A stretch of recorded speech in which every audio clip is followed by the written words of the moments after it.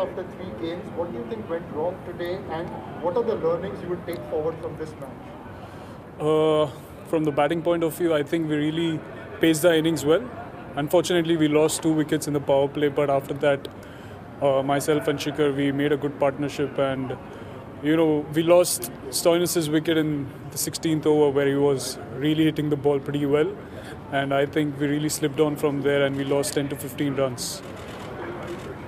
162 on the board today. Did you feel that was a few runs short, and what do you think was the par score which you feel you would have been comfortable defending?